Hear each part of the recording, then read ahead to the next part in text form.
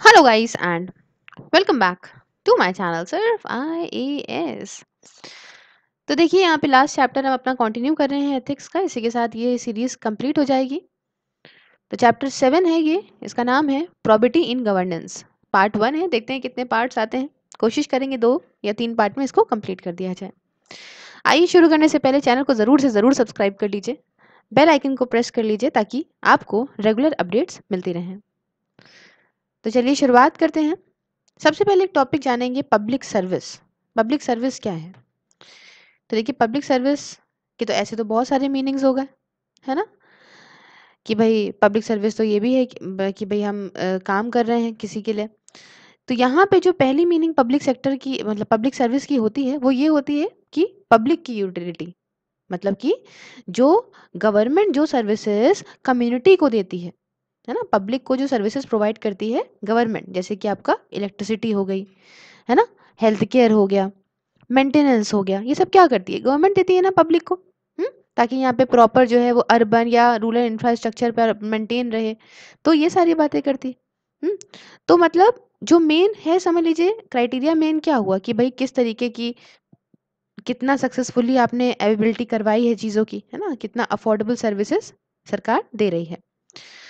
तो देखिए इस ताल्लुकात में अगर मैं बात करूं तो जो पब्लिक सर्विस है ना, पब्लिक सर्विस की जो डिलीवरी है जो सरकार ने दिया पब्लिक को, उसका मतलब क्या हुआ कि जो गुड्स एंड जो सर्विसेज हैं, गुड्स या फिर सर्विसेज जो कि गवर्नमेंट के इंस्टीट्यूशंस ने पब्लिक को दिए।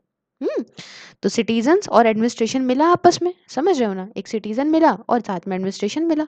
तो यहाँ पे क्या हुआ कि एडमिनिस्ट्रेशन ने यहाँ पे सिटीजन को जो भी लाभ प्रोवाइड करे, जो भी चीज़ें प्रोवाइड करी, ये पहला सेंस हो गया। दूसरा सेंस क्या हुआ कि पब्लिक सर्विस ये हो गया कि पब्लिक फंक्शनरी, जैसे कि आपका जो सारे आर्मी में काम करते हैं, है ना, या जुडिशरी या फिर एग्जीक्यूटिव में काम करते हैं, है ना, तो ये एक पब्लिक सर्विस हो गया। समझ रहे हो ना? तो दो तरह की पब्लिक सर्विस हो गई, एक तो सरकार जो जनता को दे रही है, और दूसरा जो लोग प्रोवाइड कर रहे हैं अपनी सर्विसेज आर्मी में काम करके, जुडिशरी में काम करके, एग्जीक्यूटिव में काम करके। तो हमने पब्लिक सर्विस को यहाँ पे डिस्कस करा, दो तरह की कौन कौन सी चीज़ें हैं। नेक्स्ट बात करेंगे प्रॉपर्टी के बारे में। तो देखिए प्रॉपर्टी क्या होता है ना, प्रॉपर्टी जो है इसका मतलब क्या हो गया आपका, सीधा सीधा अगर हम पकड़ें, ठीक है, तो ये एथिकल बिहेवियर है ना, एक एविडेंस है, एक प्रूफ है एथिकल बिहेवियर का एक प्रोसेस में। जैसे कि जो प्रॉपर्टी होती है, प्रॉपर्टी का मतलब क्या होता है, इसका मतलब होता है इंटीग्रिटी, है ना, भाईचारा, अपराइटनेस, ऑनेस्टी, सच्चाई, ठीक है। तो गवर्नमेंट एम्प्लॉयज के लिए, है ना, जो सरकार के अंदर काम करते हैं उनके लिए और एजेंसीज के लिए, है ना, जो प्रॉपर्टी है ना, उसको मेंटेन करना, है ना। उसमें क्या चीज़ें आती हैं, कैसे प्रॉपर्टी मेंटेन कर सकते हैं कि भैया देखो तुम कोई गलत काम ना करो, कोई करप्ट प्रैक्टिस ना करो, ठीक है, कोई करप्ट प्रैक्टिस ना करो, कोई झूठ उठ ना बोलो, कोई डिसऑनेस्ट चीज़ ना करो। हम्म तो इसमें आपका ये हो गया कि पब्लिक सेक्टर की जो वैल्यूज हैं उनको आप इस तरीके से अप्लाई करो कि यहाँ पे इम्पार्शियलिटी हो, है ना, भेदभाव किसी के साथ ना हो, कोई बायसनेस ना हो, अकाउंटेबिलिटी हो ना। अकाउंटेबिलिटी वाला कॉन्सेप्ट मैंने बहुत ही क्लियरली चैप्टर नंबर 6 में बताया है, तो प्लीज उसको रिफर करते हुए आइएगा, ठीक है। तो अकाउंटेबिलिटी हो, प्रॉपर ट्रांसपेरेंसी हो, चीजें एकदम क्लियर, क्रिस्टल क्लियर हो। क्लियर है? अब प्रॉपर्टी जो है इसे आप कह सकते हो कि एक तरीके से ये इन करप्टेबल, मतलब यहाँ पे कोई करप्शन नहीं होगा, ठीक है, आप प्रॉपर्टी को ऐसे ले सकते हो, है ना। हालांकि प्रॉपर्टी जो है ये करप्शन या डिसऑनेस्ट से ऊपर भी जाती है, ऐसी भी चीज़ें हैं, है ना। ऐसा नहीं है कि मतलब आप पर्सनल सोशल वैल्यूज भी डिटरमाइन करता है। ये आप कह सकते हो कि एक कोड ऑफ एथिक्स है ना, कि भैया देखो यहाँ पे आपको ऑनेस्टी, सच्चाई मेंटेन रखनी है, स्पेशली अगर हम पैसे के टर्म में बात करें, जैसे कमर्शियल टर्म में बात कर ली या फिर कोई लीगल रिक्वायरमेंट में बात कर ली, है ना, ओ सॉरी या कोई लीगल रिक्वायरमेंट में बात कर ली तो यहाँ ऐसे लेंगे, है ना। तो मतलब पब्लिक ऑफिशियल जो है वो पब्लिक सेक्टर में क्या करें कि प्रॉपर्टी को पब्लिक सेक्टर की एक्टिविटीज़ में मेंटेन करें, ये काफ़ी ज़्यादा ज़रूरी होता है, हर ड्यूटी होती है हर एक ऑफिसर की। अब हम यहाँ पे मुद्दे पे आएंगे, प्रॉपर्टी इन गवर्नेंस की बात करते हैं, है ना। प्रॉपर्टी तो आप समझ गए ना क्या होता है। अब हम प्रॉपर्टी इन गवर्नेंस की बात करें तो ये बहुत ज़रूरी होता है अगर आपको अच्छा गवर्नेंस करना है तो, है ना। भाई ऑब्वियस सी बात है, जैसे हम एडमिनिस्टर कर रहे हैं, ठीक है, तो पुरानी जो सिविल सर्विस की वैल्यूज़ थी, है ना, कि मतलब बढ़िया चीज़ें हों, दो भाईचारा बन के चले, अकाउंटेबिलिटी हो, है ना, देश के प्रति प्यार हो, पैट्रियोटिज्म हो, है ना। तो अभी जो सिविल सर्विस है इनमें एक और चीज़ है, जैसे कि एथिकल और मॉरल वैल्यूज़ भी हों, जैसे कि प्रॉबिटी हो, करप्शन ना हो, है ना। सिविल सर्वेंट्स के अंदर भाई करप्शन ना हो, उनके अंदर करप्शन होगा तो वो ऑब्वियस सी बात है ह्यूमन राइट सही से लोगों का जो है उनको मानवता के अधिकार भी नहीं प्रोवाइड कर पाएंगे, उनके साथ भी गलत काम करेंगे, वेलफेयर सोसाइटी का नहीं कर पाएंगे। ठीक है, तो प्रॉपर्टी गवर्नेंस में काफ़ी ज़रूरी है। और अगर एक बढ़िया एक इफेक्टिव सिस्टम आपको गवर्नेंस का चलाना है तो इसकी बहुत ज़्यादा ज़रूरत है। क्लियर। नेक्स्ट बात करेंगे अगर हम कि यहाँ पे पहले चीज़ तो यहाँ पे देख लेते हैं, एक एक टॉपिक ये कवर कर लेते हैं कि philosophical basis of governance and probity. ठीक है, फिलोसफिकल बेसिस क्या है गवर्नेंस के और प्रॉबिटी के, तो आइए जानते हैं। देखिए, एथिकल कंसर्न जो कि गवर्नेंस के हैं, है ना, जो भी एथिकल चीज़ें प्रॉब्लम जो आती हैं गवर्नेंस में, है ना, इनको यहाँ पे जो है वाइडली अच्छे से जो है वो इंडियन स्क्रिप्चर्स में रखा गया है। दूसरी ट्रीटी जैसे कि आपका रामायण हो गया, महाभारत हो गया, भगवत गीता हो गया, है ना, या आपने देखा होगा अर्थशास्त्र, है ना, बाई चाणक्य जो थी, पंचतंत्र, मनुस्मृति, आपने देखा है हमारे बहुत सारे पुराने पुराने क्या कहते हैं इतिहास में लिखे हुए सारे के सारे ग्रंथ हैं, या ग्रंथ नहीं कह सकते हो आप, कुछ बुक्स हैं, कुछ ग्रंथ हैं, है ना। तो कादम्बरी हो गए, फिर राजतरंगिणी हो गया, हितो पदेश हो गया, है ना, अलग अलग राइटर्स ने लिखा है। तो यहाँ पे आप देखते हैं, है ना, ये सब आपको देखने को मिलेगा ही, सारी चीज़ें इसमें हर तरह की अच्छी बुराई आपको देखने को मिलेगा ही। महाभारत में आप देखेंगे ही कि भाई किस तरीके से क्या कहते हैं क्या हुआ था, है ना, कौरव पांडव के बीच में किस तरीके से क्या एथिकल कंसर्न आए थे, क्या गलत हुआ, क्या सही हुआ। तो सेम टाइम पे एक इंसान इग्नोर नहीं कर सकता एथिकल गवर्नेंस को भी, जो कि चाइनीज फिलोसफर प्रोवाइड करते हैं, जैसे कि आपका टाओ सी, या फिर कॉन्फ्यूशियस, या फिर मेंसियस, है ना, ये सारे के नाम बुक में दिए हुए हैं। तो अगर हम यहाँ पे वेस्टर्न फिलोसफी को लें, है ना, वेस्टर्न, ये देखिए यहाँ फिलोसफी की बात हो रही है, ठीक है, फिलोसफी की बात हो रही है, ये सब एथिकल में एथिक के स्टार्टिंग के लेक्चर से आप रिफर करते हुए आएगा, सब आपको एकदम इजीली समझ में आ जाएगा क्या फिलोसफी होती है ना, क्या गवर्नेंस है, क्या ये सारे टर्म हैं। तो प्लीज़ 7वां चैप्टर अचानक से मत उठा के पढ़िएगा, नहीं तो आप कंफ्यूज हो जाओगे। क्लियर है। तो देखिए, वेस्टर्न फिलोसफी में मैं बताऊं तो यहाँ पे 3 कुछ बहुत बड़े बड़े स्कूल हैं जो कि एथिक्स के हैं। पहला ये है जो कि एरिस्टोटल, एरिस्टोटल काफ़ी फेमस है, एरिस्टोटल से इंस्पायर है पहला स्कूल, जिसमें आपका वर्च्यूज आते हैं जैसे कि जस्टिस, है ना, मतलब न्याय, चैरिटी मतलब दान, जेनरोसिटी मतलब सबका भला करो। ठीक है, ये सब के सब है इस तरीके से हैं कि इससे क्या हो कि सोसाइटी को बेनिफिट हो। ठीक है, पहला स्कूल तो ये कहता है यहाँ पे वेस्टर्न वाले में, है ना, बुक में रेफर करते चलिएगा। पहला स्कूल ये कहता है, दूसरा स्कूल क्या कहता है, दूसरा स्कूल कहता है ना, ये मेनली जो है वो इमैनुअल कैंट, है ना, इन पे जो है ज़्यादा सब्सक्राइब करता है ना। ये कॉन्सेप्ट इसका है ड्यूटी सेंट्रल का मोरालिटी की तरफ, है ना, makes the concept of duty central to morality. Human beings जानते हैं आप, ये रुके हैं, बाउंड हैं नॉलेज से, है ना, from knowledge of their duty as rational beings. ठीक है, to obey the categorical imperative to respect other rational beings with whom they interact। ठीक है, मतलब यहाँ पे बेसिस क्या है कि अपने आप को तो लेके चलो ही चलो, अपने डिसीजन जो हैं रैशनल डिसीजन वो ठीक ही चलो, और साथ ही साथ जो दूसरे लोग हैं, ठीक है, उनके साथ भी बहुत प्यार से डील करो और उनकी भी इज्जत करो, जो भी उसी मतलब दूसरे से जो इंटरेक्ट करते हो उनके जितने भी मीन्स हैं उनमें इनकी भी आपको रिस्पेक्ट करनी है। दूसरा स्कूल ये कहता है, और तीसरा स्कूल ये बात कहता है ना, ये है ये है आपका यूटिलिटेरियन व्यू पॉइंट, है ना, कि ये कहता है कि जो गाइडिंग प्रिंसिपल है कंडक्ट का, ये जो है सबसे ज़्यादा खुशी या बेनिफिट या हैप्पीनेस देता है ग्रेटेस्ट नंबर। मतलब समझो यहाँ पे वहाँ मेन बात क्या है कि जैसे मान लो 100 लोग हैं, है ना, पहले भी मैंने ये कॉन्सेप्ट डिस्कस करा है, 100 लोग हैं, अगर कोई पॉलिसी आपकी 80 लोगों को खुश कर रही है और 20 लोग उससे सेटिस्फाई नहीं भी हैं, तब भी जो है वो पॉलिसी अच्छी होगी। ठीक है, क्यों, क्योंकि ये मैक्सिमम नंबर को खुशी दे रही है। ठीक है, तो ये सारे जो कंसर्न हैं ये आपको प्लेटो की राइटिंग्स में, एरिस्टोटल की राइटिंग्स में दिखेंगे, थॉमस जेफरसन की राइटिंग में दिखेंगे, अलेक्जेंडर हैमिल्टन के दिखेंगे, थॉमस पेन हो गए, जॉन स्टुअर्ट मिल हो गए, एडमंड बर्क हो गए, और दूसरे कुछ राइटर्स की राइटिंग में सारे कंसर्न आपको देखने को मिलेंगे। ठीक है, अब अगर हम विजडम की बात करें, जो जिस्ड है विजडम ऑन एडमिनिस्ट्रेशन एथिक्स का, एडमिनिस्ट्रेटिव एथिक्स का, वो ये है कि जो पब्लिक एडमिनिस्ट्रेटर हैं, है ना, जो पब्लिक एडमिनिस्ट्रेटर होते हैं, पब्लिक एडमिनिस्ट्रेटर क्या होते हैं, है ना, मैंने आपको ये स्टार्टिंग में बताया ही है, गवर्नमेंट के एडमिनिस्ट्रेटर। ठीक है, जो पब्लिक एडमिनिस्ट्रेटर होते हैं ये गार्जियन है एडमिनिस्ट्रेटिव स्टेट के। अब समझो बात को, भाई स्टेट को चला रहे हो, ठीक है, एक स्टेट है, मान लो सपोज इंडिया है ना, इंडिया को चलाया जा रहा है, तो जो गवर्नमेंट की स्कीम्स, जो गवर्नमेंट जिस हिसाब से चलाएगी, ठीक है, तो ऑब्वियस सी बात है ये पब्लिक एडमिनिस्ट्रेटर जो चला रहे हैं स्टेट को, तो ये गार्जियन का काम कर रहे हैं ना, है एक तरीके से देखभाल करना या पॉलिसीज लाना जो इस स्टेट के लिए अच्छी हो, तो गार्जियन का काम करते हैं ये, है ना, ये तो बात समझ में आई होगी, है। तो इस वजह से ये माना जा रहा है कि मतलब ये एक्सपेक्ट करा जाता है कि भैया पब्लिक ट्रस्ट होना चाहिए, पब्लिक, आपको जनता का विश्वास, इन लोगों को जनता का विश्वास नहीं खोना है ना, ना उनको वायलेट करनी है ऐसी कोई चीज़ें जिससे जनता का विश्वास इनके ऊपर टूटे।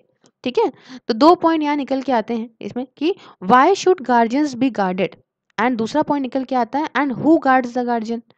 समझो बात को, ना मतलब एडमिनिस्ट्रेटर यहाँ पे कह रहे हैं कि यहाँ पे एडमिनिस्ट्रेटर को ज़रूरत है कि इनको भी गार्ड करने की ज़रूरत है against their tendency to मिसकंसीव public interest. देखो ये माना ये गार्जियन का काम कर रहे हैं, स्टेट को चला रहे हैं, बट इनको भी यहाँ पे हमें इनको भी गार्ड करना है ताकि ये ऐसा कुछ ना चलाएं जिससे पब्लिक को हार्म पहुंचे, पब्लिक इंटरेस्ट के अगेंस्ट हो, या कोई अपना मतलब पूरा कर लें, है ना, या करप्शन कर लें और चुपचाप अपना जो है नेशनल इंटरेस्ट के खिलाफ हो वो चीज़ें। ठीक है, तो इनको भी यहाँ पे दूसरी चीज़ गाइड करे, जैसे कि आपका बाहर के इंस्टीट्यूशन जैसे कि जुडिशरी, है ना, आपका जो है इनको गाइड करा जाना चाहिए बाय एक्सटर्नल इंस्टीट्यूशन जैसे कि judiciary, legislature, political executive, media, civil society organisation. समझ रहे हो, तो ये सारे के सारे मोड्स हैं कि हम जो है इनकी अकाउंटेबिलिटी तय कर सकते हैं। इतनी बात समझ में आई। तो देखो अभी की अगर हम बात करें पब्लिक एडमिनिस्ट्रेशन में कैसी चल रही है डिसिप्लिन, तो अभी देखिए यहाँ पे वैल्यूज ऑफ इक्विटी, है ना, मतलब सबको इक्वल चीज़ मिले, जस्टिस मिले, ह्यूमनिज्म रहे, है ना, और ह्यूमन राइट्स बराबर हो, जेंडर इक्वालिटी हो, है ना, कंपैशन हो। तो जो मूवमेंट है आपका गुड गवर्नेंस का, इसे वर्ल्ड बैंक ने 1992 में शुरू करा था, ये इसका मेन जो ये स्ट्रेस डालता है, मेन जो बात कहता है वो कहता है कि भैया देखो एथिकल और मॉरल कंडक्ट हो एडमिनिस्ट्रेटर में, है ना, वाइल जो न्यू पब्लिक मैनेजमेंट मूवमेंट है ये ज़्यादा कंसर्न है एडमिनिस्ट्रेटिव इफेक्टिवनेस में। मतलब देखो वर्ल्ड बैंक का जो 1992 वाला था वो ये बात कहता था कि भैया देखो मतलब अच्छा क्या है बुरा क्या है, एथिकल मीन से चलो, ठीक है, इस तरीके से एडमिनिस्ट्रेशन करो। और जो नया वाला है अभी मैंने ये सब डिस्कस करे हैं अपने बीच के चैप्टर्स में, पूरी एथिक्स की सीरीज पढ़िएगा, बहुत अच्छी लगेगी आपको, बहुत मजा आएगा। तो जो नया पब्लिक मैनेजमेंट मूवमेंट है ज़्यादा कंसर्न किस में है, एडमिनिस्ट्रेटिव इफेक्टिवनेस की, भैया देखो एडमिनिस्ट्रेशन बढ़िया होना चाहिए, भले एथिकल मीन्स पे इतना ये नहीं देता है फोकस, इसका जो है एडमिनिस्ट्रेटिव, जो नया वाला पब्लिक एडमिनिस्ट्रेशन है उसमें फोकस है एडमिनिस्ट्रेटिव इफेक्टिवनेस पे। ठीक है, तो जो ये है ये फोकस डालता है एडमिनिस्ट्रेटिव एथिक्स पे, है ना, इन इट्स बॉर्डर मैनिफेस्टेशन। दोनों ही जो मूवमेंट है ये कॉम्प्लीमेंट्री हैं एक दूसरे से, और कॉम्प्लीमेंट्री जो है ये जो है आज की डेट में है ही है, और ये सारी बातें हैं। तो जॉन कैनेडी ने अपनी प्रेसिडेंसी के टाइम पे, जब उन्होंने 1961 से लेके और 63 तक के लिए इन्होंने जो है जब जो है प्रेसिडेंसी थी इनकी, तो उन्होंने ये बात कही थी कि no responsibility of government is more fundamental then responsibility of maintaining the higher standard of ethical behaviour. इन्होंने बहुत अच्छी बात कही कि गवर्नमेंट की जिम्मेदारी जो है ये मतलब कोई ऐसी जिम्मेदारी नहीं है जो कि आपका एथिकल बिहेवियर, एथिकल स्टैंडर्ड से ऊपर हो, है ना। तो मतलब इन्होंने कहा कि भाई देखो गवर्नमेंट को सही चीज़ें करनी चाहिए जनता के लिए, यही मेन चीज़ गवर्नमेंट के लिए होनी चाहिए। तो देखिए एक अच्छी ब्यूरोक्रेसी होनी चाहिए यहाँ पे, है ना, ये सारी बातें कही गई, और ये कहा गया कि रैशनल चीज़ें हों, ये बिहेवियर जो हो। वेबर ने बात कही कि in the rational type it is a matter of principal that the members of a administrative staff should be completely separated from ownership of the means of production and administration. मतलब यहाँ पे इन्होंने ये बात कही कि जो ये जो आपका ये मैटर है प्रिंसिपल का, it is the in the rational type, rational behaviour में it is the matter of principal that जो भी मेंबर्स होते हैं एडमिनिस्ट्रेटिव स्टाफ के ये कंप्लीटली अलग हों, किससे, ओनरशिप से, of the means of production और एडमिनिस्ट्रेशन। ठीक है, यहाँ पे इनको एडमिनिस्ट्रेशन ये जो है वो ओनरशिप इसकी ना दी जाए। ऑफिशियल्स, एम्प्लॉयज़ और वर्कर्स जो हैं जो अटैच हैं आपके आपके इस स्टाफ से, एडमिनिस्ट्रेटिव स्टाफ से, है ना, do not themselves own the non human means of production and administration. ठीक है, ये अपने इनको कोई ओनरशिप ना दी जाए नॉन ह्यूमन मीन्स प्रोडक्शन और एडमिनिस्ट्रेशन की, नहीं तो इसका फायदा उठाएंगे ये, है ना। तो प्रिंसिपल यहाँ पे क्या है कि प्रॉपर्टी जो की है वो आपका ऑर्गेनाइजेशन को जो बिलोंग करती है, जो कि कंट्रोल करी जाती है ऑफिस के भीतर, या प्रॉपर्टी जो ऑफिशियल की है, ये अवेलेबल होगी, है ना, for his own private uses. तो यहाँ पे ओनरशिप इनको प्राइवेटली नहीं दी जाएगी। तो इतना इतना नहीं है, ऐसे हमने आपको बताया। तो यहाँ पे फिलॉसफी जो फिलोसफिकल बेसिस है वो ये 1 2 3 स्कूल है, मेनली वो याद रखिएगा आप, है ना। तो यही बस यहाँ पे इम्पोर्टेंट है। अब देखिए, तो बुकिश लैंग्वेज थी तो पूरी मैंने क्लियर कर दिया। बात करेंगे ऑब्जेक्टिव के बारे में, प्रोबिटी इन गवर्नेंस। ठीक है, क्या ऑब्जेक्टिव होता है प्रोबिटी का गवर्नेंस में। तो देखिए, ये एक पहला ऑब्जेक्टिव ये होता है कि देखिए अकाउंटेबिलिटी गवर्नेंस में प्रॉपर होनी चाहिए। ठीक है, अकाउंटेबिलिटी तो मैंने समझाई क्या है कि मतलब जो है यहाँ पे जिसने जो डिसीजन लिया है वो उस अपने डिसीजन के लिए जिम्मेदार होगा। ठीक है, तो अकाउंटेबिलिटी प्रॉपर होगी गवर्नेंस में। दूसरी बात, इससे क्या फ़ायदा होगा कि इंटीग्रिटी जो है वो मेंटेन हो पब्लिक सर्विसेज में, भाईचारा बन के चले, प्यार से चीज़ें चले पब्लिक सर्विसेज में। ठीक है, तीसरा ये ऑब्जेक्टिव होता है कि कंप्लायंस रहे प्रोसेस के साथ में। मतलब यहाँ पे कि भैया जैसा हम चाहते हैं, जैसा हम विश करते हैं, जैसा हम कमांड कर रहे हैं, उस हिसाब से हम अपना प्रोसेस करें। फिर एक ऑब्जेक्टिव ये होता है कि पब्लिक कॉन्फिडेंस को गवर्नमेंट प्रोसेसेस में प्रिजर्व करके रखना, है ना। पब्लिक का कॉन्फिडेंस बहुत ज़रूरी है कि जनता सरकार जो कर रही है उस पे हाँ पब्लिक को भरोसा है। और फिर एक ऑब्जेक्टिव ये भी होता है कि मिसकंडक्ट ना हो, फ्रॉड ना हो, करप्शन ना हो। समझ रहे हैं, तो ये सारी अच्छी बातें यहाँ पे कही गई। उसके बाद ये इसका ऑब्जेक्टिव है। उसके बाद हम बात करेंगे प्राइवेट इंटरेस्ट के बारे में। तो प्राइवेट इंटरेस्ट जैसे कि नाम से होता है, नाम से क्या समझ में आता है ना।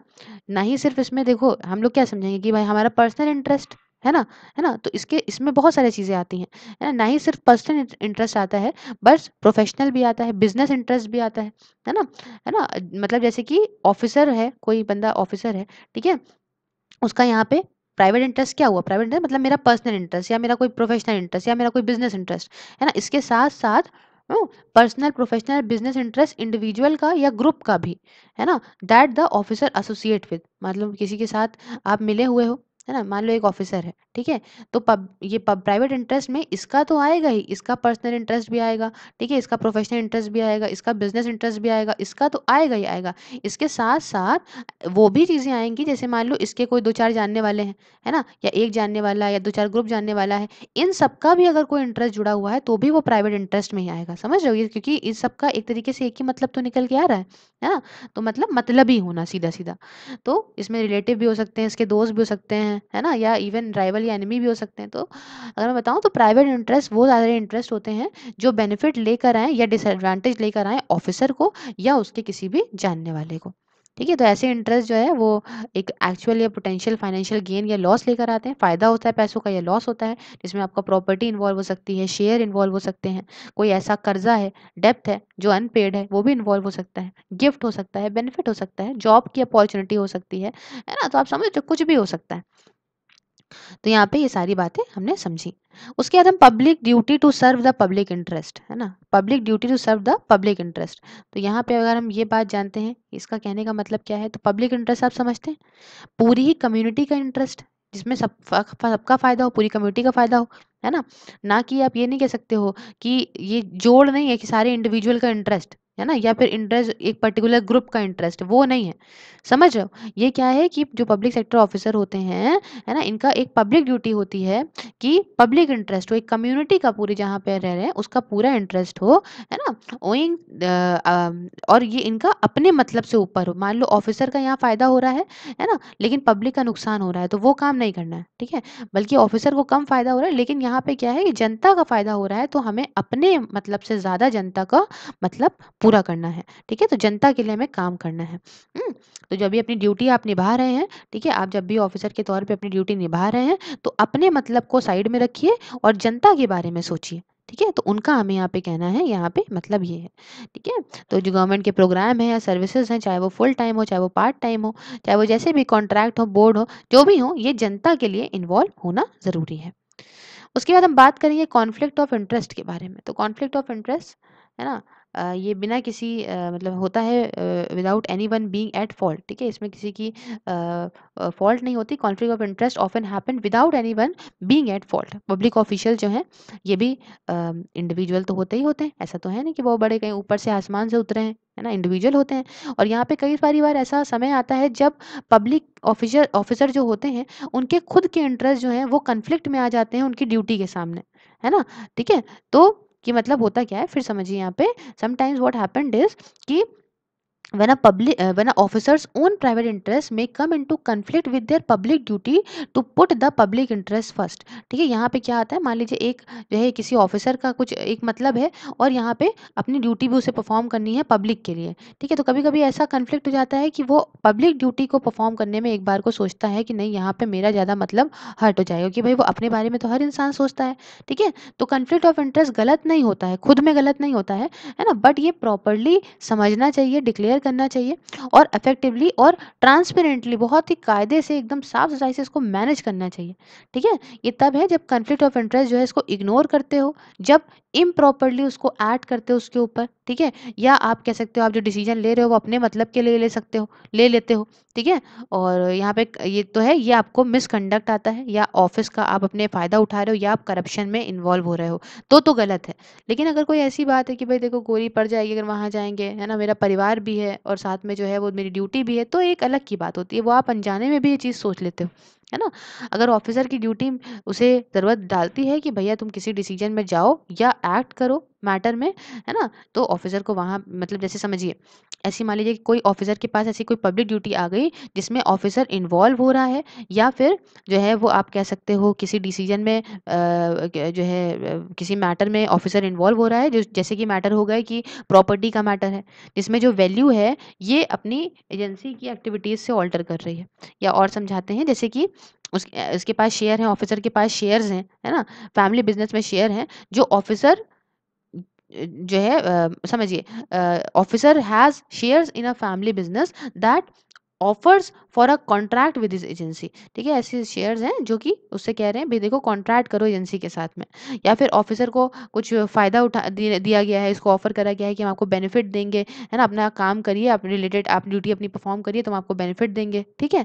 या फिर ऑफिसर जो है एक सेकेंडरी एम्प्लॉयमेंट कहीं और भी काम कर रहा है ना, किसी ऑर्गेनाइजेशन के साथ में, जो कि आपका उस जो जो जो आपका एजेंसी रिलेटेड है कंसिडरेशन से उसकी दूसरे वाले से, ठीक है। या फिर ऑफिसर जो है उसने पर्सनल उसका फ़ायदा है किसी इशू के ऊपर, है ना। उसके बाद आपका कुछ ऑफिसर या तो ऑर्डर करता है कुछ सामान को, गुड्स को प्राइवेट बिजनेस के लिए और इम्प्रॉपरली एक्सेस कर and improperly axes government procurement arrangement, है ना। और तो मामला ये सारी चीज़ें आती हैं, तो यहाँ पे इंटरेस्ट अपने मतलब पहले आ जाते हैं, कन्फ्लिक्ट ऑफ इंटरेस्ट इसे कहते हैं। उसके बाद हम सिविल सर्विस की बात करते हैं। तो सिविल सर्विस बहुत ही बिल्कुल गूज बम्स लाने वाली। तो यहाँ पे क्या है, ये सिविल सर्विस एक एग्जीक्यूटिव ब्रांच होती है गवर्नमेंट की। कौन सी ब्रांच है? एग्जीक्यूटिव ब्रांच है। और जो सिविल सर्विस का टर्म है ये आपका रिफर करता है एक ऐसा सेक्शन पब्लिक सर्विस का जो कि आपका सिविल सर्विस सरकार को, गवर्नमेंट को प्रोवाइड कर रही हो, ठीक है। तो सिविल सर्विस इसमें आपका आर्मी हो गई, जुडिशरी हो गई, है ना, और क्या कहते हैं जो कुछ सर्विसेज हो गई हैं ये इंक्लूड नहीं होती हैं इसमें, ठीक है, आर्मी और जुडिशरी। और 10 सारी सिविल सर्विसेज जो हैं वो पब्लिक सर्विसेज हैं, बट जो सारी पब्लिक सर्विसेज हैं वो सिविल सर्विसेज नहीं हैं। सब समझिएगा फिर से, जो सारी सिविल सर्विस हैं वो पब्लिक सर्विसेज हैं, पब्लिक के लिए सर्विस है, लेकिन सारी पब्लिक सर्विस जो हैं वो सिविल सर्विस नहीं है, ठीक है। Services 10 include functionaries working in army and judiciary. तो अब यहाँ वाली डेफिनेशन देखते हैं। तो civil service is the body of government officials who are employed in civil occupations that are neither political not judicial, ठीक है। इन मोस्ट कंट्रीज जो कि ये टर्म है इसमें इसका मतलब होता है कि जो सारे एम्प्लॉयज सेलेक्ट करे गए हैं या प्रमोट करे गए हैं on the basis of merit and seniority system, ठीक है। जैसे कि एग्जामिनेशन वगैरह आपने दिया सिविल सर्विस का और आप पास हो गए। तो अब बात दिमाग में आई कि इंपॉर्टेंस क्या है ऐसी सर्विस की। तो देखिए गवर्नेंस जो होती है ना, सरकार जो है वो चलाएगी, जो चीज़ें एडमिनिस्ट्रेट करेगी, ठीक है। तो ये भाई इकोनॉमिक है, पॉलिटिकल है, एडमिनिस्ट्रेटिव अथॉरिटी इसकी ज़रूरत पड़ती है जो कि कंट्री के जो भी काम धाम धंधे हैं उनको मैनेज करती है हर एक लेवल पे, ठीक है। भाई हम लोग क्या करेंगे जितने भी आईएएस पीसीएस ऑफिसर्स होंगे, पब्लिक सर्विस के ऑफिसर्स होंगे, वो क्या करेंगे, वो जो है हर एक लेवल पे चीज़ों को मैनेज तो ही करेंगे ना कंट्री में, है ना? तो मैकेनिज़्म के अगर हम देखें चीज़ों को देखें तो जो प्रोसेस हैं, इंस्टीट्यूशंस हैं, है ना? जिसमें सिटीज़न्स या ऑर्गनाइज़ेशन जो है वो काम करते हैं अपने उसके लिए, तो अपने लीगल राइट्स को एक्सरसाइज करते हैं, है ना? इसमें भई कुछ चीज़ें होती हैं। अरे अब ऐसे समझिए आप, अगर गुड गवर्नेंस नहीं है, अच्छी गवर्नेंस नहीं है, तो कोई भी डेवलपमेंट होगा नहीं, इम्प्रूवमेंट होगा नहीं क्वालिटी में सिटीजन्स की लाइफ की, है ना? तो दूसरी तरफ अगर पावर जो है यहाँ पे स्टेट की वो कोई फ़ायदा उठाए उसका, या गलत तरीके से यूज़ करे, है ना? या फिर जो है वो कम पावर हो सोसाइटी में, तो ये सोसाइटी यहाँ पे तब भी सफ़र करेगी। भाई जिसके हाथ में आपने पावर दी है सोसाइटी को गवर्न करने की, तो अगर वो बेकार तरीके से अपनी पावर यूज़ कर रहा है ना? फ़ायदा उठा रहा है, तो ऑब्वियस सी बात है सोसाइटी खराब हो जाएगी। ठीक है? तो अगर बेकार गवर्नेंस है, पुअर गवर्नेंस है, तो इसकी वज़ह से गरीबी आएगी, है ना? और इससे जो है सोसाइटी भी एकदम जो है वो डाउनफॉल होगा उसका। तो सिविल सर्विस जानते हैं इसीलिए काफ़ी इंपॉर्टेंट होती है, क्योंकि हर एक लेवल पे ये लोग होते हैं, और हर एक लेवल पे अगर अच्छा काम करना है करेंगे तभी सोसाइटी बढ़िया होगी, तभी मैक्सिमम पब्लिक इंटरेस्ट सर्व होगा। तो इसलिए काफ़ी इंपॉर्टेंट होती है ये क्या कहते हैं सिविल सर्विस गवर्नेंस को लेके। तो अगर देखें पूरे ही कंट्री में यहाँ पे एक जोड़ के रखती है, स्ट्रॉन्ग बाइंडिंग कैरेक्टर इसका रहता है। ठीक है? कैपेसिटी इसकी जो एडमिनिस्ट्रेशन करने की है बहुत ज़्यादा है। पॉलिसी बहुत अच्छी बनाने के लिए, रेगुलेशन करने के लिए, है ना? इफेक्टिव रेगुलेशन हो इसलिए काफ़ी इंपॉर्टेंट है। और अब देखें तो लीडरशिप काफ़ी डिफरेंट डिफरेंट लेवल पे एडमिनिस्ट्रेशन के उसका भी यूज़ है। फिर आपका सर्विस डिलीवरी है, उसके बाद आपका जो है वो एडमिनिस्ट्रेशन में जो है वो कंटिन्यूटी और चेंज है टू द एडमिनिस्ट्रेशन। तो ये सारी बातें हैं सिविल सर्विस की इंपॉर्टेंस आप समझ ही रहे होंगे, बहुत ही कॉमन पॉइंट्स हैं। उसके बाद एक टॉपिक छोटा सा ये डिस्कस करते हैं न्यू पब्लिक सर्विस का। अब न्यू पब्लिक सर्विस क्या है? एक नई अप्रोच है, देखिए न्यू पब्लिक सर्विस ये पब्लिक एडमिनिस्ट्रेशन में एक नई अप्रोच है। और जो कॉन्सेप्ट है इसको Janet, JANET, Janet then hearty, है ना, देन हार्डल ने यहाँ पे इसको इनिशिएट किया था, स्टार्टिंग करी थी। और एक और थे, इनका नाम था रॉबर्ट देन हार्डल। ठीक है, इन्होंने भी यहाँ पे इसको स्टार्ट किया था। इन्होंने जो सेंट्रल रोल था गवर्नमेंट का, है ना, इन्होंने जो पब्लिक समझिएगा, इन्होंने जो है सेंट्रल लो जो कि गवर्नमेंट का था एज सर्विस, ठीक है, इन्होंने ये रखा था। और government as they argue should not be run like a business, यहाँ पे जो सरकार है वो किसी बिजनेस की तरह ना रहे, ये डेमोक्रेसी की तरह रहे। ये नहीं कि बस अपना फायदा उठा रही है और जनता की तो बिल्कुल बैंड बजा दी, ऐसा ना हो। ये क्या करे, ये डेमोक्रेसी की तरह रहे, मतलब जन to the people by the people for the people चीज़ें हो, पब्लिक इंटरेस्ट के लिए हो ना, और डेमोक्रेटिक सिटीजनशिप हो, ये सारी चीज़ें यहाँ पे हो। तो थ्योरी देखिए कुछ 7 तरह के 7 तरह के कुछ ब्रॉड प्रिंसिपल्स देती है, जिसको यहाँ पे सरकार को फॉलो करना ज़रूरी है ना, ताकि यहाँ पे एक प्रॉपर डेमोक्रेटिक रिस्पॉन्सिबिलिटी सरकार अपनी पूरी कर सके। तो पहला कुछ ये है कि सर्व सिटीजन्स नॉट कस्टमर्स। ठीक है, यहाँ पे जनता को, है ना, नागरिकों को सर्व करिए, ना कि कस्टमर को सर्व करिए। ऐसा नहीं है कि जो आपको पैसा दे रहा है, फायदा उठा रहा है, सिर्फ उसी के लिए आप काम करोगे, नहीं, जनता के लिए आप काम करोगे। दूसरा क्या है, आप पब्लिक इंटरेस्ट के लिए काम करिए। ठीक है, मतलब जनता का जिसमें फ़ायदा हो वो काम करिए। फिर आप क्या कहते हैं, वैल्यू करिए सिटीजनशिप को एंटरप्रेन्योरशिप के ऊपर। ऐसा नहीं है बिजनेस नहीं रन करना है, ठीक है, तो ऐसा मालिकाना टाइप्स नहीं। ठीक है, जो बिजनेस वालों को से ज़्यादा सिटीजन वालों को आप वैल्यू, मतलब जो है यहाँ पे आपको नागरिकों को, जो आपके देश के नागरिक हैं उनको ज़्यादा वैल्यू करना है ना। और यहाँ पे आपको स्ट्रेटेजिकली एक प्रॉपर स्ट्रेटेजी से सोचना है, और डेमोक्रेटिकली जो है वो एक्ट करना है, कि मतलब स्ट्रेटेजी बढ़िया हो और क्या कहते हैं लोगों के लिए वो चीज़ हो, अकाउंटेबिलिटी हो, है ना, और प्रॉपर अकाउंटेबिलिटी हो, है ना। और यहाँ पे लोगों को वैल्यू करो, सिर्फ और सिर्फ प्रोडक्टिविटी नहीं, कि मतलब सिर्फ और सिर्फ बस प्रोडक्शन करवा रहे हैं 12 घंटे किसी से काम करवा लिया और बस करवाए चले जा रहे हैं प्रोडक्शन, नहीं, उसके बारे में भी सोचना है जो बंदा काम कर रहा है। ठीक है, तो न्यू पब्लिक सर्विस ये कहती है। अब उसके बाद डेवलपमेंट एडमिनिस्ट्रेशन क्या कहता है जानते हैं? तो ये क्या है, ये एक एक्शन ओरिएंटेड है और गोल ओरिएंटेड है। डेवलपमेंट का मतलब समझ रहे हैं, एक्शन या फिर गोल आपको जो पूरा करना है, वो ओरिएंटेड एडमिनिस्ट्रेटिव सिस्टम है। ठीक है, तो यहाँ पे भी एक नाम आता है, जिनका नाम आता है E. वीडनर। ठीक है, बुक में लिखा हुआ है WEIDNER। ठीक है, वीडनर।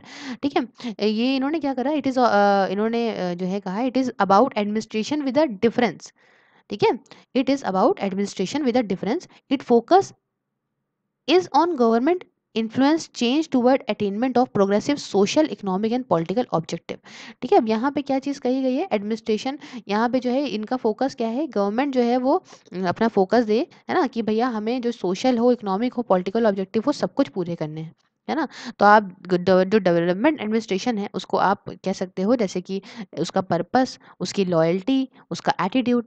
अब यहाँ अगर हम बताएं तो डेवलपमेंट एडमिनिस्ट्रेशन जो है जैसे कि प्रोजेक्ट, प्रोग्राम, पॉलिसीज, आइडियाज जो कि डेवलपमेंट करें नेशन का, है ना, सोशियो इकोनॉमिक या सोशियो पॉलिटिकल डेवलपमेंट करें सोसाइटी का, समझ रहे हो आप, और एक स्किल्ड ब्यूरोक्रेट उसमें से निकाल के लेकर आए। तो ये मेन पर्पस इसका होता है, समझ रहे हैं। अब उसके बाद अगर हम ये बताएं कि बिहेवियरल पैरामीटर क्या होते हैं डेवलपमेंट एडमिनिस्ट्रेशन के क्या बिहेवियर है, तो एक नाम यहाँ पे जुड़ के आता है, वो है पाई, PI पाई, पनान दिकर का और क्षीर सागर का। इन्होंने कुछ चार तरह के बिहेवियरल पैरामीटर्स को यहाँ पे प्रेजेंट करा है। पहला अगर मैं एक सेकेंड पहला अगर मैं यहाँ आपको बताऊं तो चेंज ओरिएंटेशन है, दूसरा मैं बताऊं तो रिजल्ट ओरिएंटेशन है, तीसरा मैं बताऊं तो सिटीजन पार्टिसिपेटरी ओरिएंटेशन है, और चौथा अगर मैं बताऊं तो वो है कमिटमेंट टू वर्क। क्लियर है, इन लोगों ने चार बातें कही हैं, PDF में फॉरवर्ड कर दूंगी, उसमें आपको ये मिल जाएगी। नेक्स्ट है traditional public administration and development administration. इसमें क्या है, जो दोनों में डिफरेंस है ट्रेडिशनल पब्लिक एडमिनिस्ट्रेशन में और डेवलपमेंट एडमिनिस्ट्रेशन में, ये ऐसे आप कह सकते हो कि फीचर्स दोनों के, कॉन्सेप्ट के जो फीचर्स हैं उनको आप समझ के इसमें डिफरेंस निकाल सकते हो।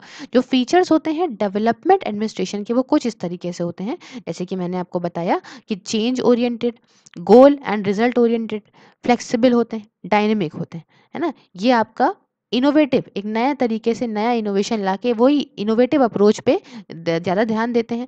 ये डिसेंट्रलाइजेशन में बिलीव करते हैं, मतलब एक जगह से रूल मत करो, जैसे कि हमारे यहाँ है कि अब यूनियन गवर्नमेंट है, स्टेट गवर्नमेंट है और लोकल बॉडीज है, मतलब डिसेंट्रलाइज्ड है। तो यहाँ पे डिसेंट्रलाइज्ड होके इस पे अप्रोच पे ज़्यादा ध्यान देते हैं, और यहाँ पे स्ट्रेस डालते हैं कि पीपल्स का पार्टिसिपेशन हो, जनता यहाँ पे पार्टिसिपेट करे। ठीक है। अब फीचर्स अगर मैं बताऊँ ट्रेडिशनल पब्लिक एडमिनिस्ट्रेशन की, तो इसमें यह है कि अपनी मर्जी से चीज़ें करो, इकोनॉमी और एफिशिएंसी पे ध्यान यहाँ ज़्यादा दिया जाता है। ठीक है, काफ़ी हायरार्कियल है, मतलब ये सबऑर्डिनेट है तो बॉस से बात करेगा, बॉस है तो अपने बॉस से बात करेगा, है ना। तो यहाँ पे जो है ये हायरार्कियल और रिजिड है, काफ़ी मजबूत है। रूटीन ऑपरेशन यहाँ पे लगातार करने के लिए चीज़ें हैं। ठीक है, सेंट्रलाइजेशन पे बिलीव करते हैं कि मतलब एक जगह हो, एक ही बंदा सब कुछ रूल करे। समझ रहे हो ना क्या डिफरेंस है क्या नहीं है। उसमें कुछ जो है ये कहता है कि भाई देखो, जो अथॉरिटी कहे वो करो, अथॉरिटी के डायरेक्शन पे चलो, है ना, जो इस अथॉरिटी ने कहा वो करो। ठीक है, तो ये सारी बातें यहाँ पे आती हैं ट्रेडिशनल पब्लिक एडमिनिस्ट्रेशन में।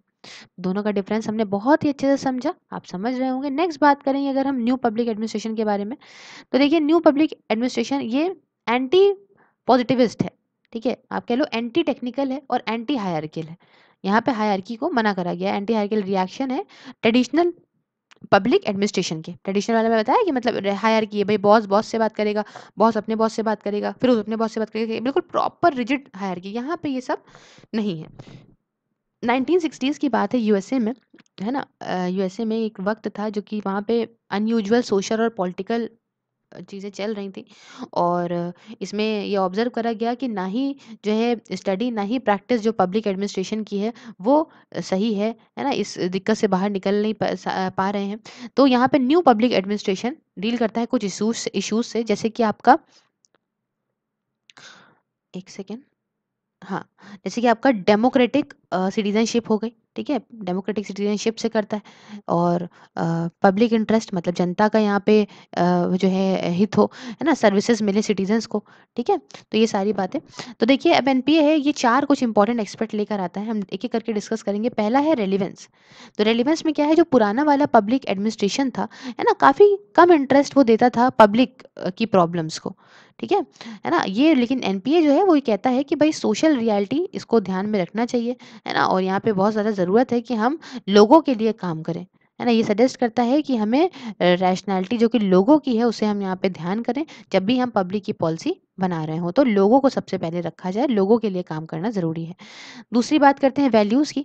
तो जो न्यू पब्लिक एडमिनिस्ट्रेशन है वो कहता है कि हमें यहाँ पे वैल्यू न्यूट्रलिटी चाहिए, है ना, पब्लिक एडमिनिस्ट्रेशन में। ये एक ये जो है जो पब्लिक जो एडमिनिस्ट्रेशन में जो वैल्यू न्यूट्रलिटी है ये एक इम्पॉसिबिलिटी है, और पब्लिक एडमिनिस्ट्रेशन जो है वो एक्सप्लिसिटली स्पाउस हो कि क्या डिसएडवांस सेक्शन जो है सोसाइटी में है ना, उनको यहाँ पे देखना बहुत ज़रूरी है। तीसरी बात है सोशल इक्विटी होना बहुत ज़रूरी है। तो न्यू पब्लिक एडमिनिस्ट्रेशन ये बात मानता है कि जो पब्लिक ऑर्गेनाइजेशन है उसका मेन मकसद हो कि हम यहाँ इकोनॉमिक, सोशल और जो साइकिक जो भी दुख दर्द से लोग झेल रहे हैं उसको हमें कम करना है और लाइफ अपॉर्चुनिटीज लोगों की बढ़ानी है ना, जो कि ऑर्गेनाइजेशन के बाहर है चाहे वो ऑर्गेनाइजेशन के अंदर है ना। तो यहाँ पे मेन बात यह है कि हमें सोशल इश्यूज वगैरह जो भी हैं उनको ध्यान में रखते हुए उनको यहाँ पे पब्लिक एडमिनिस्ट्रेशन करना है ताकि हमें सोसाइटी में इक्वालिटी हम लेकर आए। उसके बाद आखिरी में चेंज कहता है, चेंज में ये कहता है कि skepticism towards the deeply rooted power vested in permanent institutions and status quo।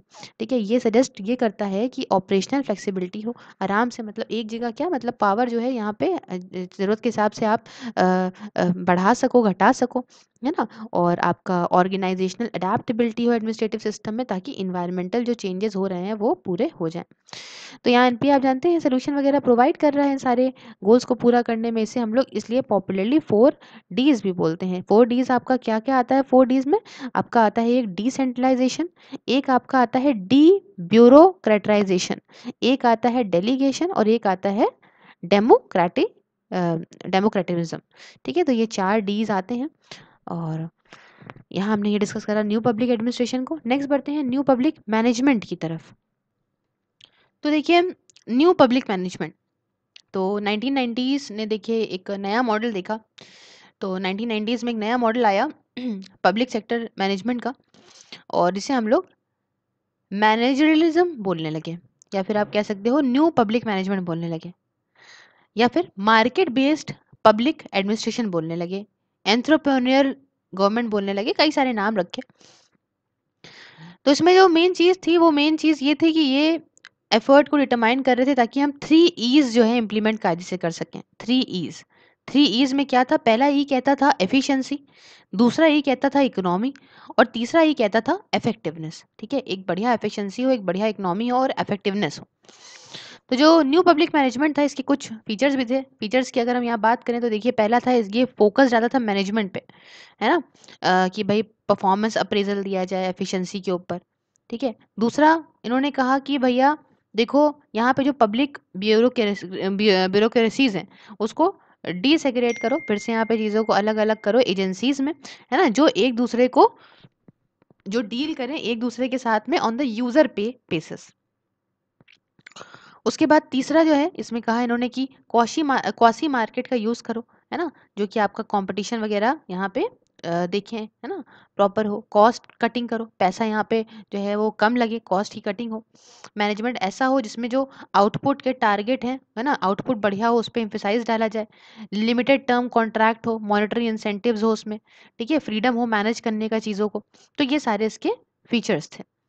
Next हम अगर बात करेंगे तो एंटरप्रेन्योरियल गवर्नमेंट के बारे में, हाँ, एंटरप्रेन्योरियल गवर्नमेंट के बारे में अगर हम बात करते हैं तो देखिए पब्लिक यही जो हमने न्यू पब्लिक मैनेजमेंट देखा है उसी के भीतर ही इसी के थीम के भीतर यहाँ पे जो है ज़्यादा पॉजिटिव पर्सपेक्टिव दिया गया था एक Osborne, OSBOME, Osborne and कैबलर, CAEBLER, कैबलर के द्वारा फिर री इन्वेंटिंग गवर्नमेंट 1992 में।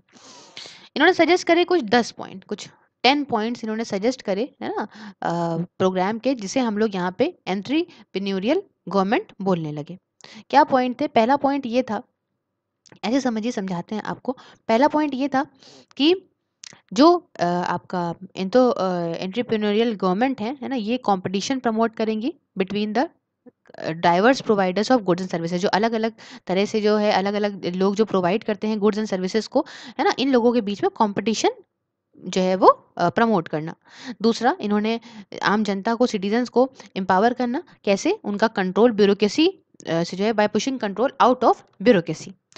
तीसरा कि परफॉर्मेंस का मेजर करना, अपनी एजेंसीज की जो परफॉर्मेंस है उसको मेजरमेंट करना, फोकस डालना पर्टिकुलरली किस पे, कि आउटकम्स पे फोकस डालना, ना कि इनपुट पे, है ना, मतलब कितना निकल के आ रहा है बाहर उस पे आपको फोकस ज़्यादा डालना है, कितना ज़्यादा अंदर जाएगा वो नहीं। ठीक है, उसके बाद ये मिशंस वगैरह हो, ना कि रूल्स और रेगुलेशन हो, इनमें एक प्रॉपर मिशन हो। ठीक है, उसके बाद ये जो क्लाइंट हैं उनके और मतलब ये रीडिफाइन करें, है ना, क्लाइंट को यहाँ पे कस्टमर्स कहें एंड ऑफर इनकी चॉइसेस पे ध्यान रखें। ये प्रिवेंट करें प्रॉब्लम्स को, है ना, they prevent problems rather than cure them after they blow out, मतलब यहाँ दिक्कत ही ना हो। Prevention is better than cure का यहाँ पे कॉन्सेप्ट लगाया गया कि दिक्कत हो ही ना, ये नहीं कि दिक्कत हो गई अब उसको सॉल्व करने के बारे में सोचा, नहीं, दिक्कत ही ना हो। ठीक है, ये प्रॉब्लम वगैरह ना करें। फिर ये अपनी एनर्जी जो है वो पैसा वगैरह को कमाने में डालें, ना कि सिर्फ और सिर्फ खर्चा करने में। स्पेंडिंग से ज़्यादा अर्निंग पे ध्यान दें।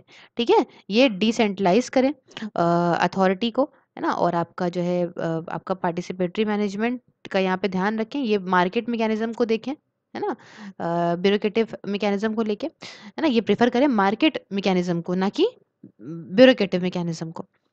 इनका फोकस ना ही ये पब्लिक सर्विस प्रोवाइड करना हो, बस साथ ही साथ सारे सेक्टर्स को भी देखें, पब्लिक, प्राइवेट, वॉलंटरी, है ना, सबको देखें कि ताकि कम्युनिटी की प्रॉब्लम अचानक अपने आप सॉल्व हो। तो देखिए, ये जो फीचर्स हैं एंटरप्रेन्योरियल गवर्नमेंट के, इसमें कई सारे गवर्नमेंट सिस्टम निकल के है इसमें की कुछ कैरेक्टरिस्टिक है, जैसे कि हम समझते हैं यहाँ पे catalytic government, community owned government इसमें से आई, कॉम्पिटिटिव गवर्नमेंट इसमें से आई, मिशन ड्रिवन गवर्नमेंट निकल के आई।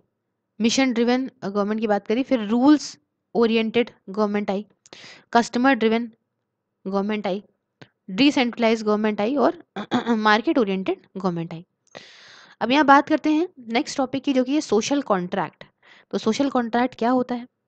सोशल कॉन्ट्रैक्ट, या फिर आप कह सकते हो पॉलिटिकल कॉन्ट्रैक्ट, ये एक थ्योरी है, या आप कह सकते हो मॉडल है, जो कि एनलाइटमेंट के टाइम से निकल के आया है ना। टिपिकली ये क्या करता है, ये सारे क्वेश्चंस को एड्रेस करता है जो कि जहाँ से सोसाइटी निकल के आई है ना, और अथॉरिटी वगैरह स्टेट को पावर मिली है इंडिविजुअल्स के ऊपर, है ना। तो जो सोशल लेजिटिमेसी है अथॉरिटी की या स्टेट की इंडिविजुअल के ऊपर, यहाँ पे ये बात है।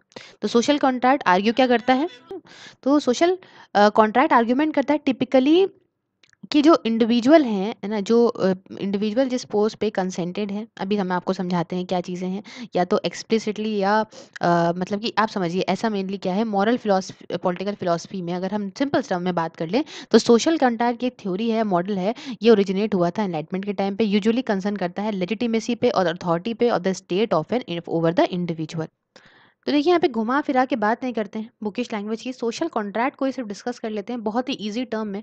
इसका मतलब सिंपली ये होता है कि यहाँ पे जो हम सोसाइटी के लोग हैं, है ना, जो जनता है जो भी है, वो जो भी सोसाइटी से, स्टेट से जो भी फायदा लेती है ना, उसके बदले में क्या, कि वो थोड़ा अपना फ्रीडम या थोड़ी अपनी चीज़ों को सेक्रीफाइस करे, जो भी उसको राइट मिल रहा है तो स्टेट के लिए बदले में थोड़ा बहुत वो सेक्रीफाइस करे, है ना। तो यहाँ पे ये होता है सोशल कॉन्ट्रैक्ट। 16-17 सेंचुरी में बहुत निकल के आई थी, और फिलोसफीज आइडियाज जो सोशल कॉन्ट्रैक्ट के थे, ये आपको ह्यूगो क्रोटियस, है ना, 15 सेंचुरी 16 सेंचुरी की बात है, थॉमस होब्स ने काफ़ी करा था पॉपुलर, जॉन लॉक ने करा था, तो इन सब से निकल के आए थे, है ना। और जॉन रॉल जिन्होंने second half of the 20th century में लिखा था, ये भी यहाँ पे आए थे। तो मतलब समझ गए ना, मतलब बेसिकली क्या हुआ, जो मेंबर्स हैं सोसाइटी के, जो भी सोसाइटी में रह रहे हैं, जो भी फायदा उठा रहे हैं अपने फंडामेंटल राइट्स का, ठीक है, तो बदले में वो स्टेट के हित के लिए कुछ अपने फ्रीडम को यहाँ पे जो है वो सेक्रीफाइस करेंगे। ठीक है, तो सोशल कॉन्ट्रैक्ट ये होता है।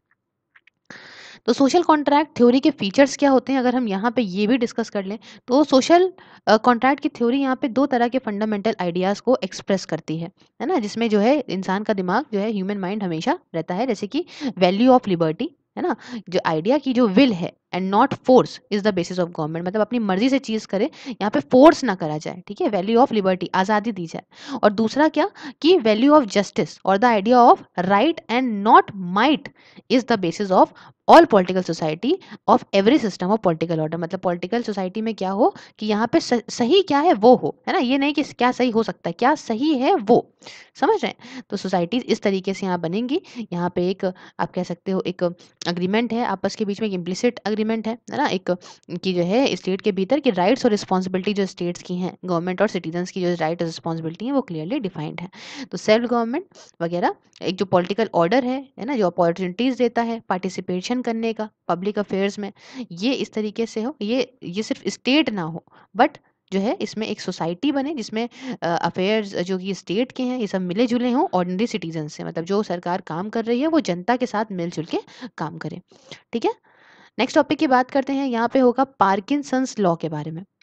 तो ये पार्किंसन जो है इन्होंने लिखा जो है एक आपका पॉलिटिकल ऑर्गेनाइजेशन पे और पब्लिक एडमिनिस्ट्रेशन पे इन्होंने डेवलप करी कुछ प्रिंसिपल, जैसे कि यहाँ पे ऐसे समझते हैं पहले, पार्किंसंस लॉ जो है ये है कि work expand so as to fill the time available for its completion, it is sometimes applied to the growth of bureaucracy in an organisation. तो देखिए, इसमें कुछ प्रिंसिपल्स भी उन्होंने दिए थे। पहला प्रिंसिपल ये दिया था कि एडमिनिस्ट्रेटर यहाँ पे क्रिएट करें वर्क हर एक दूसरे के लिए, कैसे, आर्टिफिशियल तरीके से, है ना, एंड जो है irrespective of their volume of work to be done.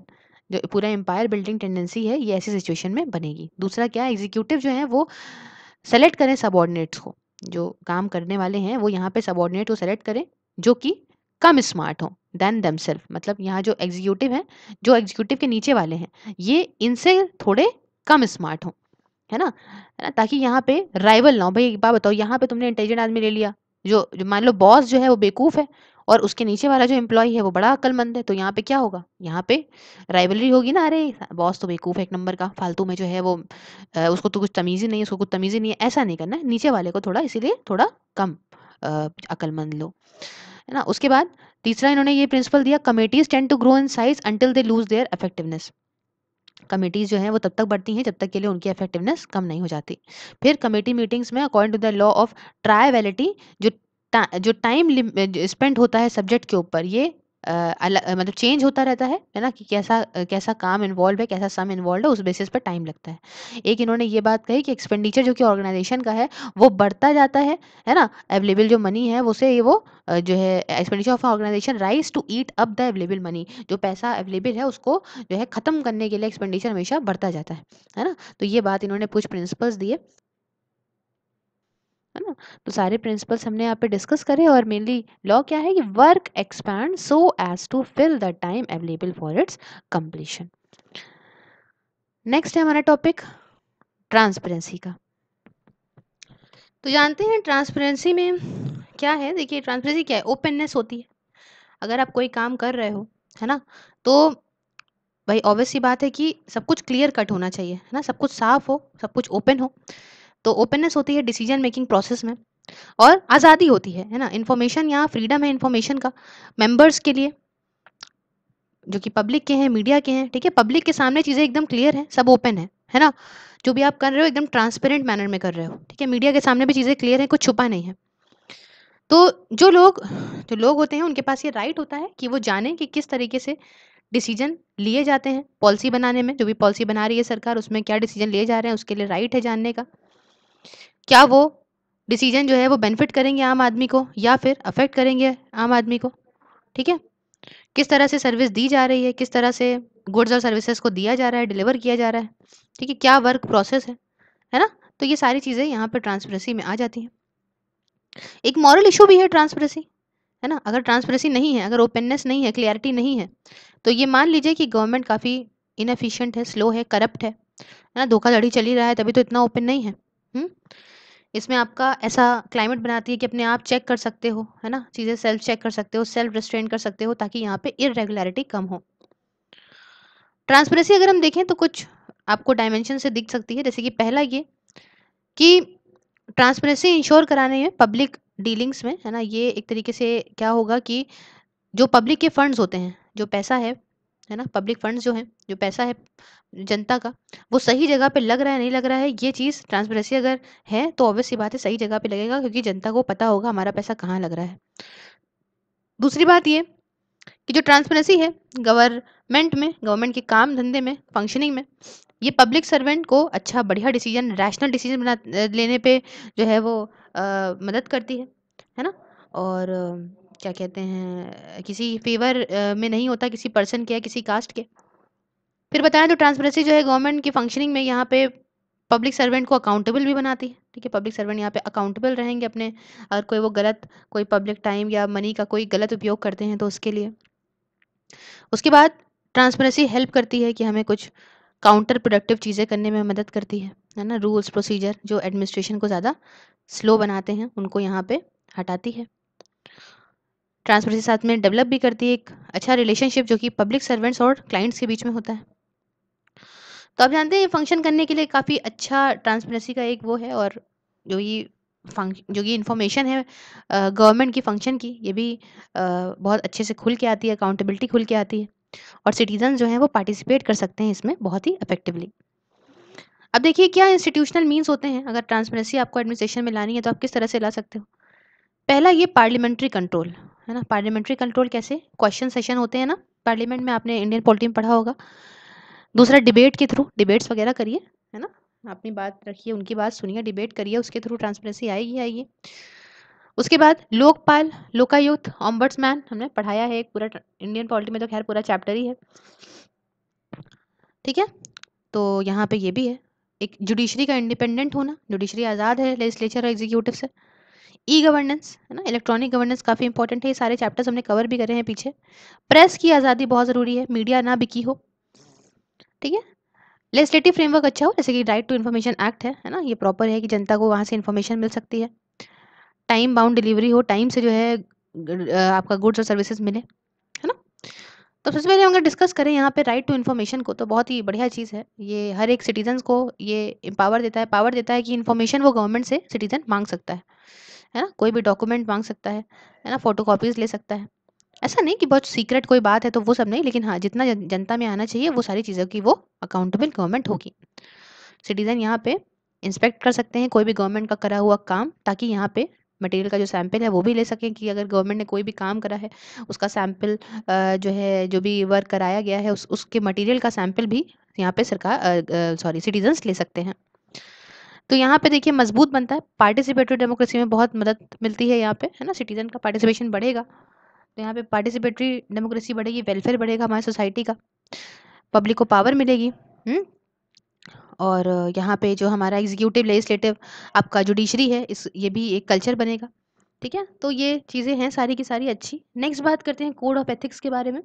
देखिए कोड ऑफ एथिक्स जो है ये एक प्रिंसिपल्स होते हैं, एक गाइड ऑफ प्रिंसिपल्स होते हैं, जिस इस तरह से डिज़ाइन करे गए हैं ताकि जो प्रोफेशनल्स हैं, है ना, professionals conduct business honestly and with integrity, जो प्रोफेशनल्स हैं वो अपना बिजनेस बहुत ही सच्चाई के साथ और भाईचारे के साथ करें। कोड ऑफ एथिक्स आप एथिकल कोड भी कह सकते हो, ऐसे एरिया जैसे कि बिजनेस एथिक्स वगैरह, एक कोड प्रोफेशनल प्रैक्टिस का या एम्प्लॉय कोड कंडक्ट का।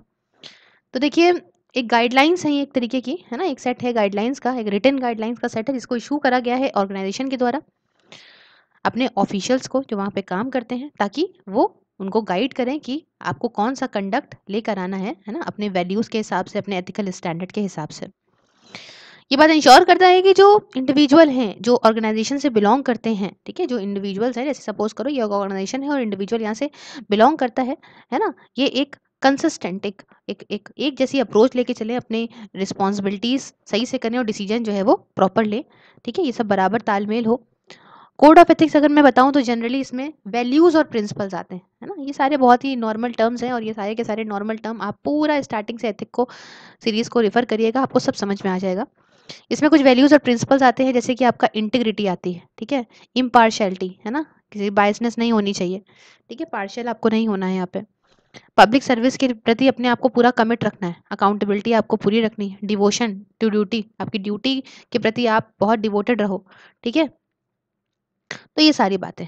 नेक्स्ट हम बात करेंगे पब्लिक सर्विस बिल 2006 के बारे में। तो देखिए पब्लिक सर्विस बिल में कुछ फंडामेंटल वैल्यूज हैं और कुछ कोड ऑफ एथिक्स भी है पब्लिक सर्विसेज के लिए, है ना, मतलब समझे, फंडामेंटल बिल्स है, फंडामेंटल वैल्यूज है और कोड ऑफ एथिक्स है पब्लिक सर्विसेज के लिए, है ना, कि भैया देखो तुम्हें क्या करना है, तुम्हें डेवलप करना है एक प्रोफेशनल पॉलिटिकली न्यूट्रल हो, है ना, पॉलिटिक्स का ज़्यादा उसमें रोल ना हो, एक प्रोफेशनल हो, एक पॉलिटिकली न्यूट्रल हो, एक मेरिट बेस्ड हो और अकाउंटेबल सिविल सर्विस हो। समझ रहे हैं, ये इतना कॉम्बिनेशन रहेगा तभी एक सिविल ऑफिसर अच्छे से चीज़ें परफॉर्म कर पाएगा।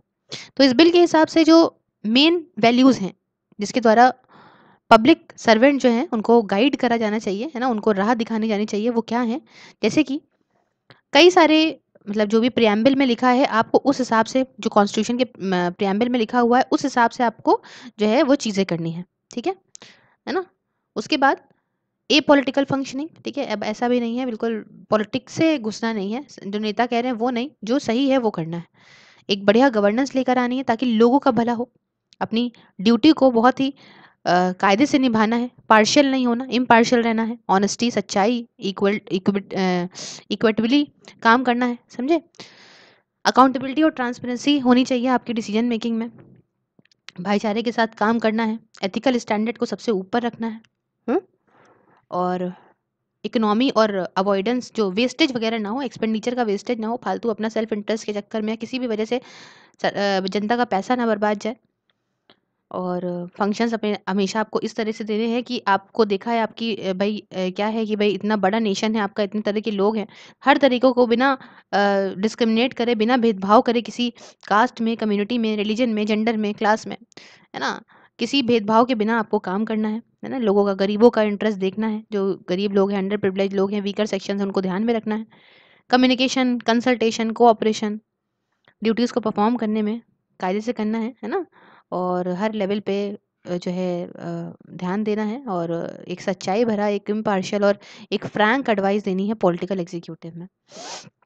तो बहुत ही प्यारी बातें लिखी हुई हैं इस बिल में, 2006 का पब्लिक सर्विस बिल। फिर देखिए हमने पढ़ाया तो है ही है, तो थोड़ा सा डिस्कस कर लें सेकंड एआरसी एथिक्स के ऊपर। एआरसी मैंने पूरी डिस्कस करी है, आप प्लीज़ वहाँ जाके देखें। फोर्थ रिपोर्ट है ये एथिक्स और गवर्नेंस की, इसने ये एथिक्स और का इशू पूरा कवर करा है। अब देखिए जिन्होंने सेकंड एआरसी वाली सीरीज़ मेरी नहीं देखी है एथिक्स को लेके, तो इस बुक में दिए हैं, कुछ पॉइंट दिए हैं, जैसे कि एआरसी ने रिकमेंड करा था कि पार्शियल स्टेट फंडिंग हो इलेक्शन में, है ना, मतलब कुछ पैसा स्टेट फंडिंग का हो, है ना, और ये जो एंटी डिफेक्शन लॉ है इसको और टाइट करा जाए। 10th शेड्यूल में आप जानते हैं एंटी डिफेक्शन लॉ आता है, मैंने पढ़ाया है पूरा एंटी डिफेक्शन लॉ, जिसमें एमएलए जो है वो अपनी पार्टी के खिलाफ जो है वो वोट नहीं दे सकते हैं, अगर देते हैं इन केस तो जो विप जारी हुई है अगर उसके खिलाफ एमएलए जाता है तो उस पार्टी से निकाल दिया जाएगा, एक मोटे शब्दों में आपको बताते हैं। फिर कोड ऑफ एथिक्स मिनिस्टर्स के लिए, लेजिस्लेटर के लिए, जुडिशरी और सिविल सर्वेंट्स के लिए भी होना चाहिए।